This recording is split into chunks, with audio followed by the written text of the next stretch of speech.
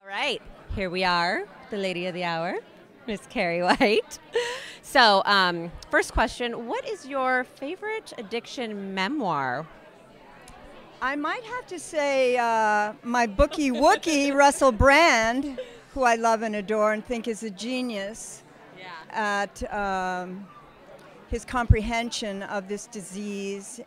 You know, he wrote the most lovely thing for Philip Seymour Hoffman.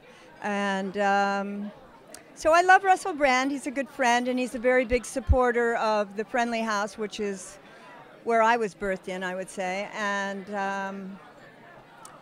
you know, my agent said to me that I had the worst chemical substance story she had ever read, and she was Hunter S. Thompson's agent. So I said, oh, thank you.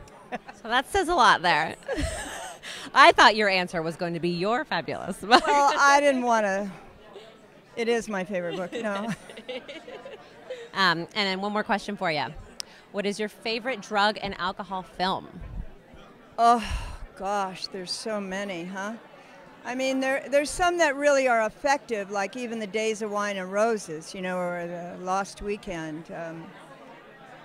I don't know. They kind of make me ill.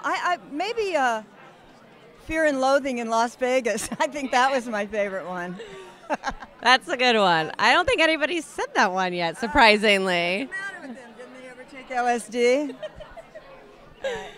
Well, thank you so much for talking this evening. All right, sweetheart. Thank you. Thank you.